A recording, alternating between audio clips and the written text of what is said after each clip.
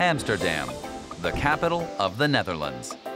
The city with its charming canals attracts millions of tourists every year. But what does Amsterdam have to offer beyond the typical travel guide recommendations? We're asking locals for insider tips in the hope of experiencing a unique day. Let's go. Warren Gregory is famous for his brightly colored flower bicycles. Does he have a tip for us? Man, that's too many. Spiegelgracht, you know, that's a good one. Spiegel, you start there, because then you can get lost from there. You really can get lost. We set off along the many canals and bridges, of which there are more than 1,200 in Amsterdam. Arriving at Spiegelgracht, we're a bit disappointed. It's another canal. But we do spot one of Warren Gregory's bicycles. From here, we continue our search for the city's hidden treasures. Our next tip comes from Erin Dell, who moved to Amsterdam. If someone is in Amsterdam for a day, I would definitely head to the Vondelpark. It's an amazing place to experience the quiet magic of Amsterdam.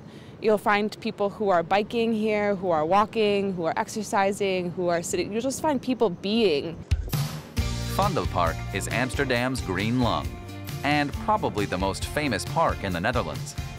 The 47-hectare site has something for everyone. The park is named after the poet and playwright Joost van den Vondel. Another eye-catcher is the Vondelpark Pavilion. It's the lowest point in Amsterdam. Next, we meet Bertus Holleman, who has many favorites. There's another favorite spot, and that is a building designed by Hendrik de Keyser. And that is the Westerkeerk. And the Westerkeerk is the first Protestant church for that purpose, the largest at that time in Europe. And it's recently renovated, almost finished.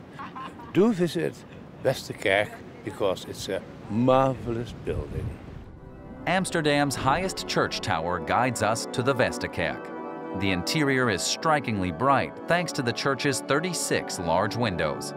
Many national celebrities are buried in the Westerkeerk. Among them is the world-famous Baroque painter Rembrandt.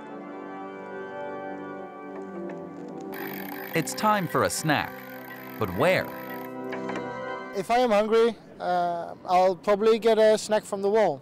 It's one of the most excessive, most of the one delicious and diverse snacks that you can find around the city center and basically all over the Netherlands. A snack from the wall. Michael Schmidt is talking about FEBO, a fast food chain with vending machines that contain fresh and hot food. FEBO has been around for more than 70 years and enjoys cult status. Press the button. You take out your snack. This is a cassoufflé, by the way. It's filled with malted cheese because we in the Netherlands like cheese a lot. So yeah, very easy to eat. But you have to be careful because you can burn your mouth quickly. Our Amsterdammer guides helped us have a wonderful day. And we saw that it's worth getting off the beaten path every now and then.